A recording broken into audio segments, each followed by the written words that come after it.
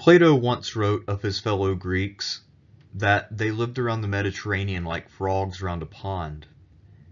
This was due in large part to the colonization efforts which were made by the various Greek polis of the Greek mainland during the Archaic period.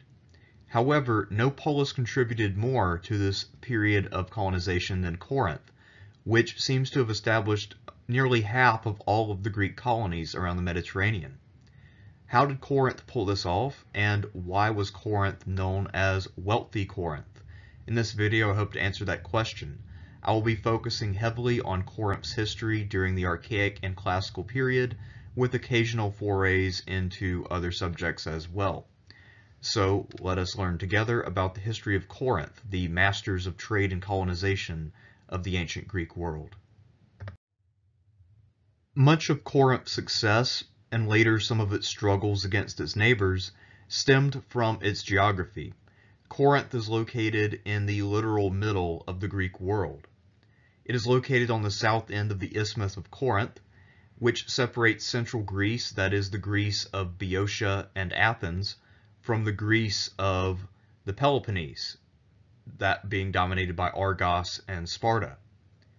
Corinth, therefore, would be in the middle of all of the trade in the Greek world, but also of all of the invasion forces. It also has two ports. We'll talk about those in more detail momentarily. Those would be much more useful and much more of a positive good than its land connections. One quick note about Corinth. The modern site of Corinth is actually located at the ancient site of the Corinthian port of Lachion. The site of ancient Corinth is actually farther inland and was abandoned after an earthquake in 1858. The locals decided that the coast would be a much more profitable region as it would enable easier trade access. There were a number of canal efforts that were attempted in antiquity by both Corinthian rulers and later by Rome. All of these failed for various reasons.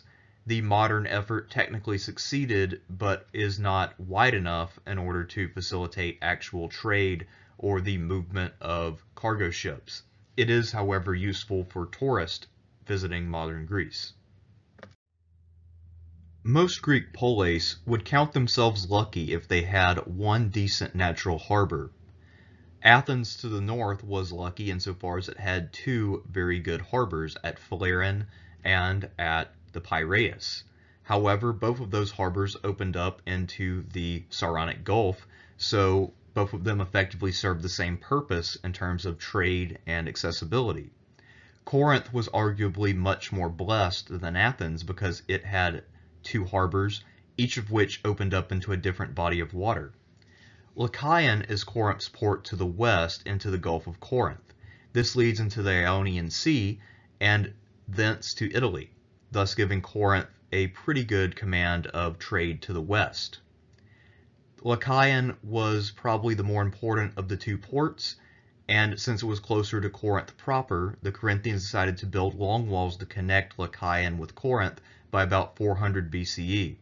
No doubt they got this idea from the Athenians, who built comparable long walls to connect Athens with the Piraeus. As for Kenchire, this is Corinth's port to the east, which opens onto the Saronic Gulf and thence to the Aegean Sea. Corinth's control of these two natural harbors gave it an advantage in both trade and colonization. Corinth had a hand in each side of Greece and therefore had trade with both Anatolia and with Italy and Sicily. So Corinth in the Archaic period, due to this early advantage, was doing the greatest trade volume, and it should come as no surprise that Corinth became the greatest colonizing factor in the Greek world. Perhaps the most striking geographical feature of the Isthmus of Corinth is the Acrocorinth. This is the mountainous citadel of ancient Corinth, and of all of the various acropolis in the Greek world, this one is almost certainly the most imposing. Of course, the Athenian Acropolis is the most iconic due to the Parthenon, but it is not nearly so imposing as a fortress when compared with the Acrocorinth. Unfortunately, the Acrocorinth has changed hands many times, and its defensive value has not been lost on the successive occupants of the isthmus. Due to that, there have been a lot of different structures on the Acro-Corinth, and this makes reconstructing what was there in antiquity rather difficult. Pausanias, who wrote in the 2nd or 3rd century CE, says that the patron deity in his time was Artemis. There was a temple there for Artemis. However, this temple would have been built by the Romans and didn't necessarily reflect what was there originally. Now, typically the Romans did tend to be somewhat conservative on all matters religious, but they could from time to time deviate from that pattern. It is more likely that the site was dedicated to the god Poseidon during the Archaic and Classical periods, but it's also possible, given that Corinth was also famous for having a temple of Apollo, that the site was sacred to the god Apollo. Unfortunately, we don't know. Earlier I mentioned that the major neighbors of Corinth were Argos, Athens, Thebes, and Sparta. However, much nearer to hand were other smaller powers which were somewhat under the sway of Corinth. One nearby neighbor was the city of Tenea. There was also Sicyon, which was just to the west along the Gulf of Corinth. Megara was on the northern end of the isthmus, and was kind of wedged between the influence of Corinth on the one hand and Athens on the other. The nearest major polis would have been Athens to the northeast and then Argos to the south. Sparta and Thebes were considerably further away, but still close enough to be a major influence.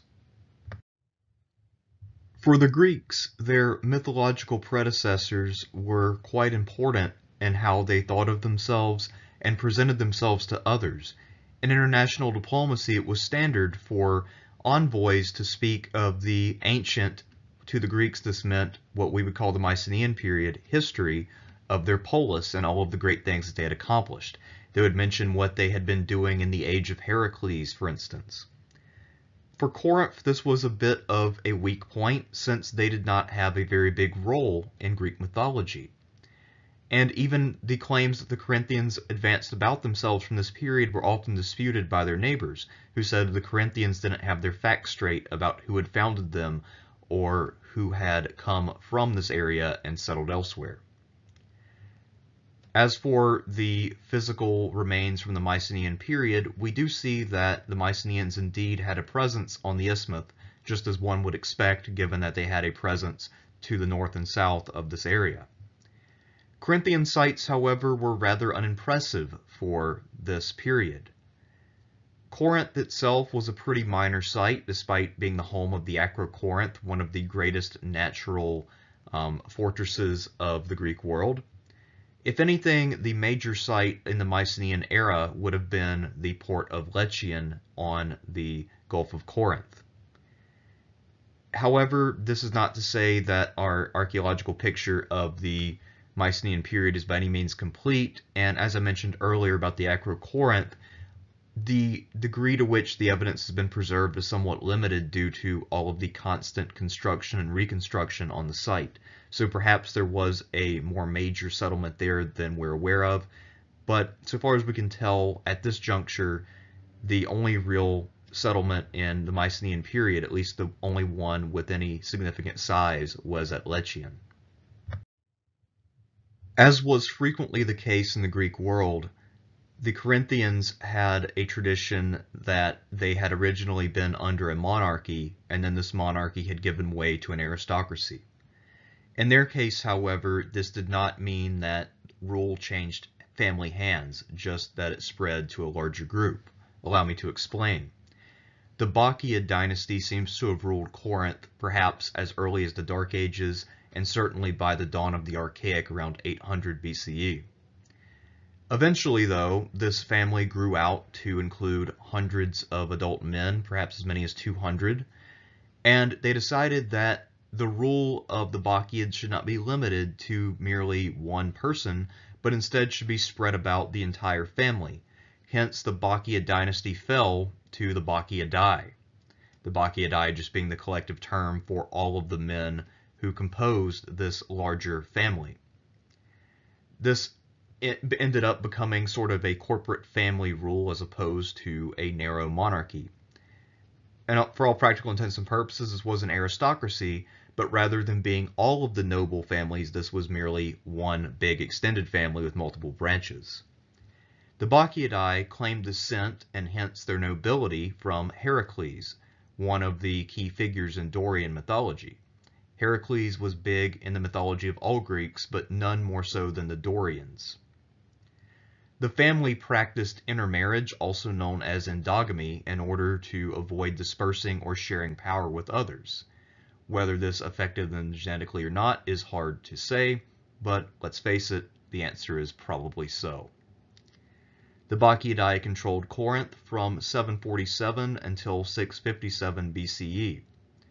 The tradition is that Corinth was sort of stuck in the mud until the rise of the Bacchiadae, and then it began to grow by leaps and bounds and become one of the major powers in the Greek world. This may be the case, however, it is worth noting that it was in the middle of the 8th century, exactly the time when the Bacchiadae came to power, when the Greek world really began to expand and show signs of florescence. As I mentioned earlier, perhaps the most important thing that Corinth did in the course of its history was to engage in colonization on a mammoth scale. Its first colony was also its most important and successful. That would be the city of Syracuse in Sicily, founded around 734-733. Syracuse went on to become the most powerful and important Greek polis in the West. Just a little bit later, Corinthian settlers also conquered and resettled Kerkyra, modern Corfu, sometimes also called Corcyra, in the 730s.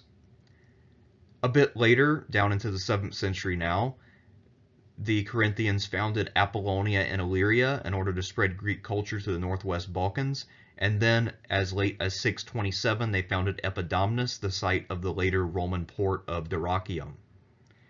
Another city they founded in the 7th century was the city of Potidaea in the Chersonese, and the purpose here was to spread Greek culture in the Thrace and also gain access to the timber and gold resources of the Thracian region.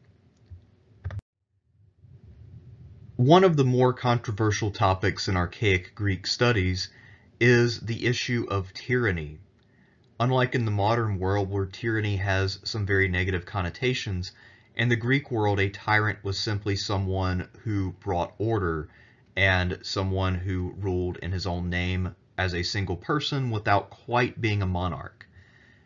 It used to be thought that a tyrant was someone who represented the people against the aristocracy, but we now think that since all of the tyrants hailed from the aristocracy themselves, that it is more plausible to see them as champions of a balance between the aristocracy and the people. This would be a tyrant who had the support of most of his fellow aristocrats and also some popular support, so he would kind of bring some sort of semblance of balance and prevent some of the worst excesses of the aristocracy while not really giving the people all that much. Cypselus was the first tyrant of Corinth. He was elected polemarch in 657. This means that he was one of the Bacchiadae himself, but because he was in charge of the Corinthian military, he was able to mount what amounted to a coup and take control as tyrant. Cypselus would then rule for another 30 years until his death in 627, and he would found a successful line of tyrants called the Cypselids. He was able to make peace with his various cousins, the Bacchiadae, by sending some of them off as colonists to Apollonia and Epidamnos. It's also worth noting here that, so far as we're aware, most colonization efforts were not due to overpopulation or anything of that nature.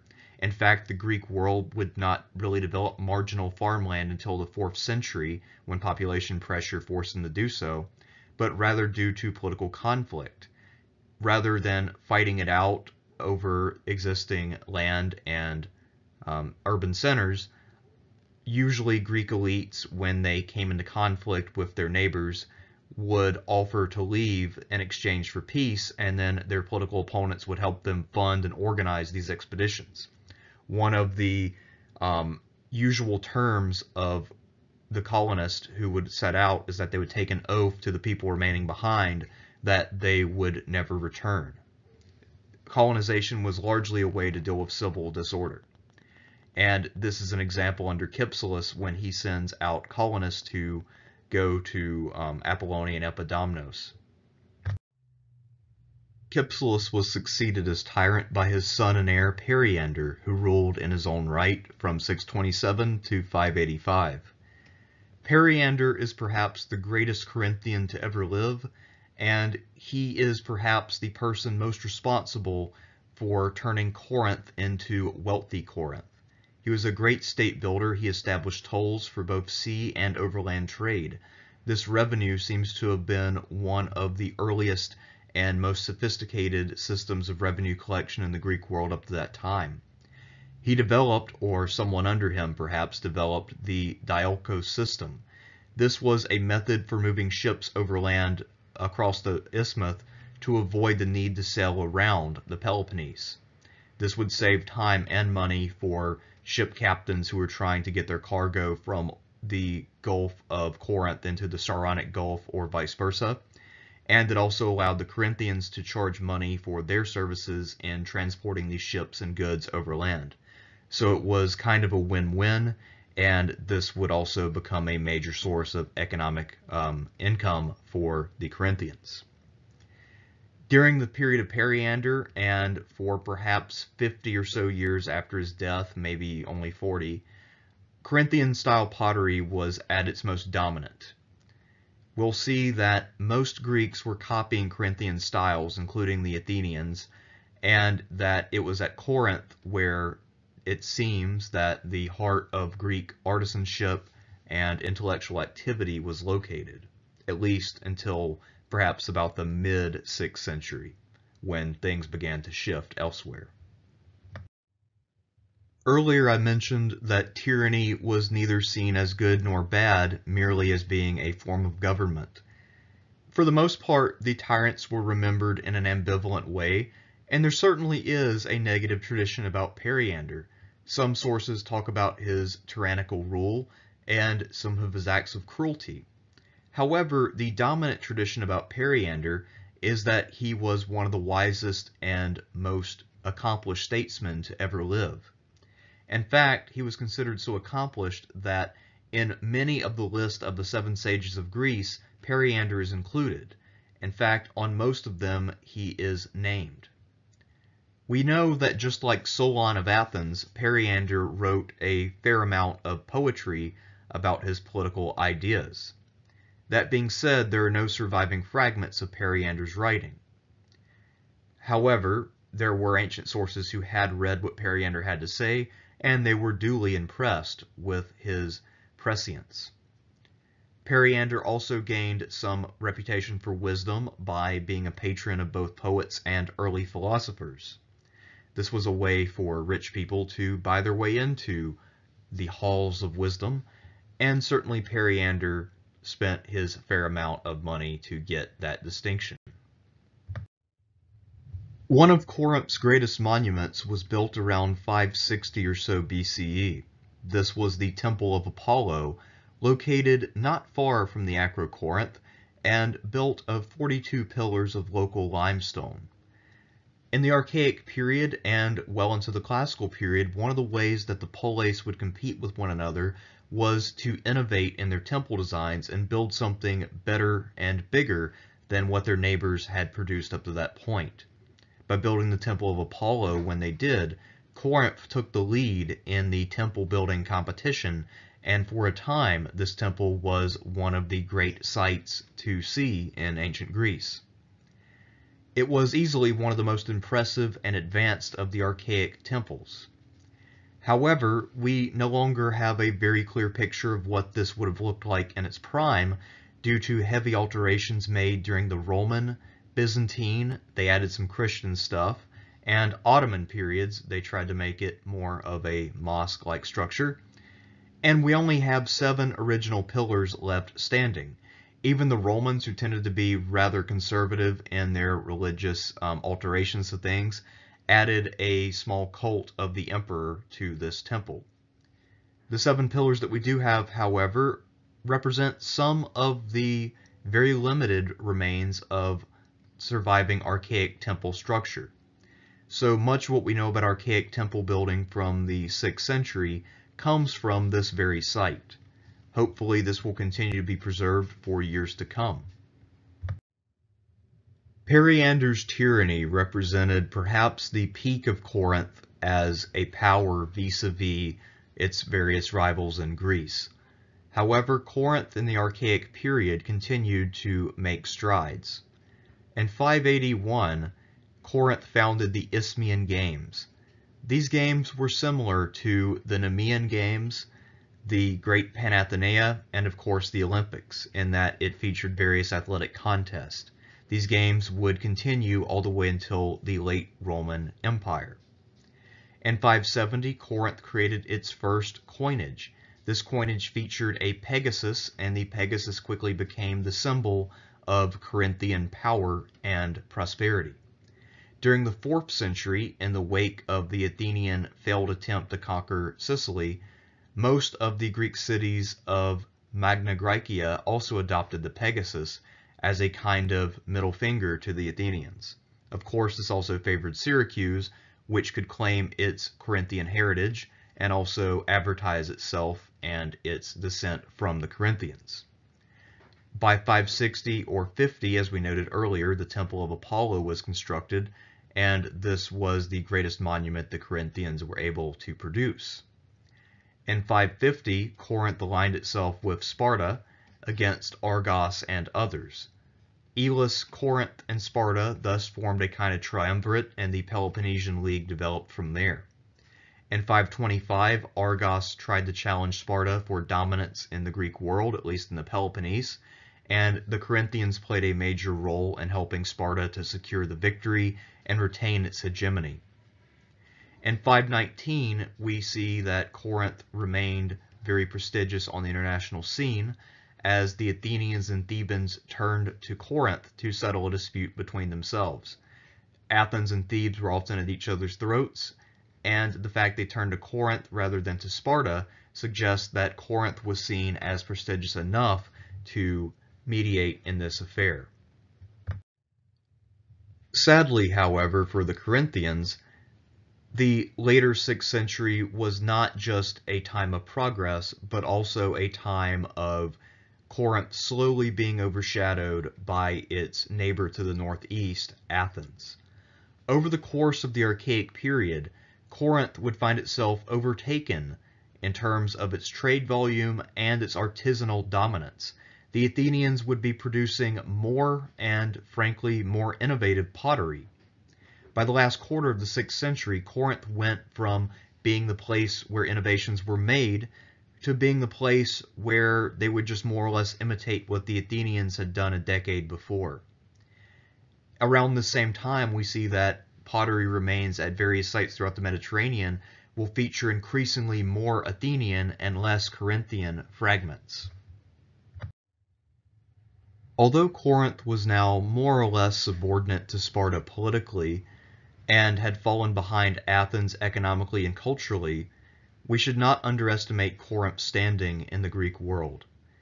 Within the Peloponnesian League, where Sparta allowed most of its allies to have a big voice in what went down, Corinth was easily the most valued of Sparta's many allies. A large part of this was due to the fact that Sparta had no fleet of its own, and most of its members didn't either. Corinth more or less provided the entirety of the Peloponnesian fleet, save a handful of ships here or there. During the Persian War, while Athens and Sparta rightly reaped the majority of the credit, Corinth was a valued ally.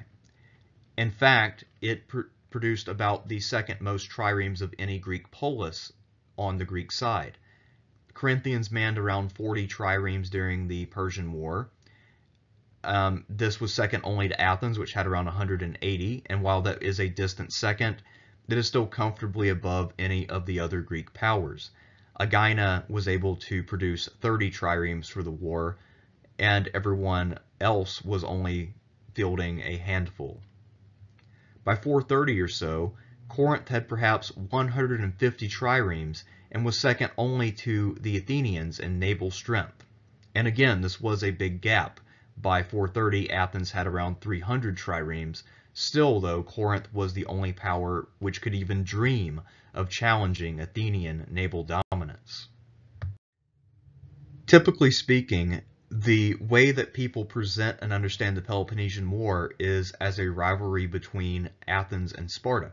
And while on its face this is true, the origins of the war really boil down to a conflict between Athens and Corinth. If we look at the build-up conflicts which led to the Peloponnesian War, both of them involve Athens and Corinth butting heads at sea. Corinth had serious beef with Kerkyra, its colony in the west, which was trying to claim hegemony over former Corinthian colonies in what was then called Illyria, places like Apollonia and Epidamnos. Corinth and Kerkyra had a major naval battle. By this time, Kerkyra had the third greatest fleet in Greece of around 110 triremes. The Athenians sent a mere 10 ships, but these ships helped to turn the tide in the favor of the Kerkyrians, who emerged victorious from the Battle of Sybota. Corinth was deeply enraged by Athenian interference in what they regarded as their own affairs. Now granted, its colonies in the west and elsewhere were independent, but Corinth had a much closer relationship with those colonies, both commercial and otherwise, than most cities had with their colonies. Corinth was so enraged by Athenian aggression that when they met with the other Peloponnesian League powers, they threatened to Sparta that they would secede from the League unless Sparta declared war on Athens and made good their losses.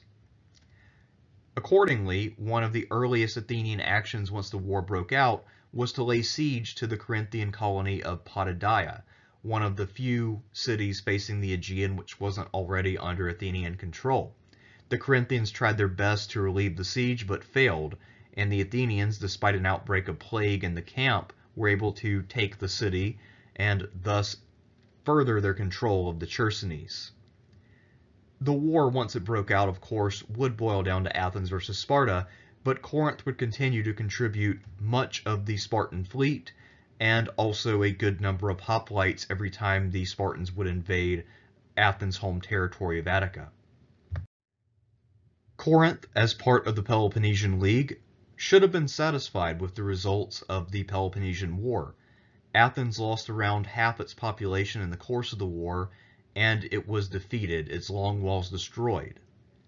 However, Sparta decided that despite the pleas of Corinth and Thebes to destroy Athens completely and enslave the surviving population, that it would be wiser to leave Athens up as a foil in order to ensure the continued fear and therefore loyalty of Corinth and Thebes.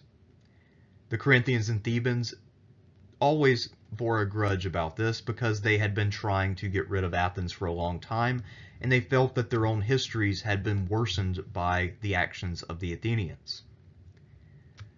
Lysander did install a friendly regime at Athens called the 30 Tyrants, and the 30, unfortunately for them, squandered their opportunity to rule in peace with the support of their oligarchic neighbors by rounding up and killing democratic opponents. This led to a democratic counter-revolution, and in order to try to stop this, the general Lysander intervened. However, since Lysander had amassed too much prestige for the Spartans at home to feel comfortable, King Pausanias marched in and intervened, allowing democracy to return in 403. This further enraged the opinion of Corinth and Thebes. Not only had Sparta failed to remove Athens from the map as they had wanted, but now the Athenian ancestral constitution, which had brought them so much grief over the last century plus, had returned. Athens would eventually recover, and once again may prove to be a major pain in the side of both the Corinthians and the Thebans. This meant that Corinth no longer felt that it could trust Sparta to look out for its best interest, that Sparta was only interested in what was best for Sparta. This went against what Sparta had done in the past when it had been known as a just hegemon of the Peloponnesian League. Another disturbing sign of Spartan intentions was the way that it was treating the minor Greek polis across what had been the Athenian Empire. Whereas the Spartans promised that they would liberate the Greeks from tyranny, They instead imposed what were known as decarchies, narrow oligarchies of 10 very pro-Spartan, very conservative oligarchs in each of the small cities and islands of the Aegean. This worried the Corinthians, who knew that if the Spartans were willing to engage in this level of tyranny, they would not hesitate to impose a coup on the Thebans or the Corinthians if they thought it would be convenient for Spartan interest. Corinth and Thebes therefore began to plot amongst themselves in order to free themselves from the influence of Sparta, which was becoming an even worse tyranny than Athens had been during its peak 30 years before. Scholars estimate that around this time, around the year 400, right after the war, Corinth would have had around 90,000 residents. This would have been about the peak of its population, give or take a little bit. By contrast, Athens at its peak around 431, right as the war was breaking out, would have had anywhere from 250 to 300,000 residents throughout Attica. So Corinth at its best was maybe a third as populous and powerful as Athens, and that really makes a lot of sense. However, keep in mind that around 400, Athens was at around half strength. So Corinth and Athens would have been fairly comparable, just with Corinth having more money available and having its fleet and fortifications in much better condition. In the early 390s, King Agesilaus of Sparta invaded the Persian-held territories of western Anatolia.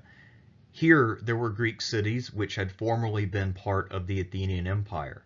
Before that, they had belonged to Persia. Agesilaus' claim is that since Sparta had defeated Athens, these lands were now the property of the Spartan hegemony. Persia naturally disagreed. This led to a protracted conflict in western Anatolia. Back in Greece, Corinth and Thebes were becoming increasingly tired of Spartan arrogance, and they were looking for an opportunity.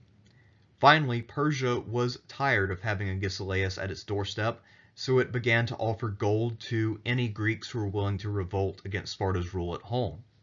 Corinth and Thebes signed up for this gravy train and then entered into a revolt.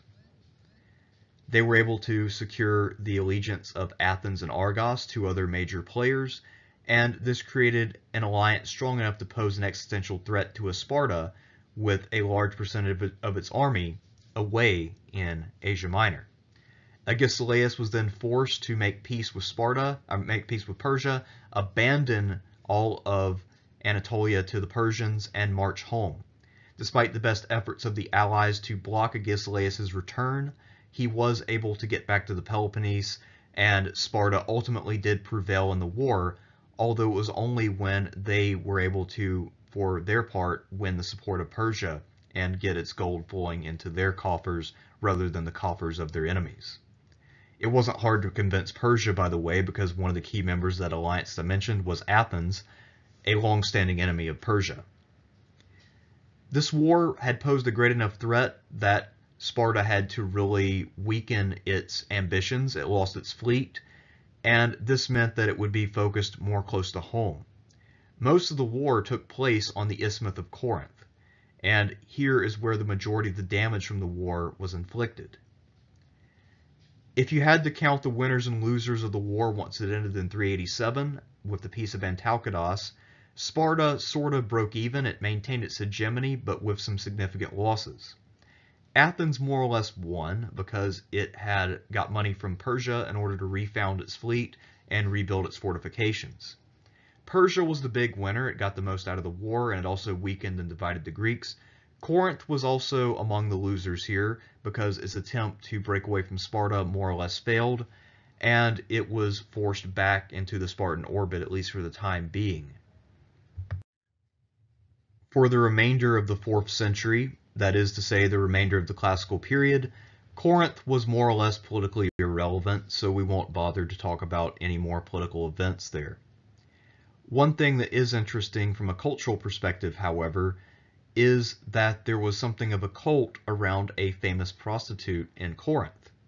During the Peloponnesian War, the Athenians had launched 2 expeditions to Sicily, the first of which is often forgotten but occurred in 424 under the general Nicias, who of course later commanded the failed expedition in 415. At any rate, the Athenians had taken some captives during that foray and then sold these captives in slave markets across Greece in order to raise money. One of the slaves that they took during this first entry into Sicily was a Greek courtesan named Laius.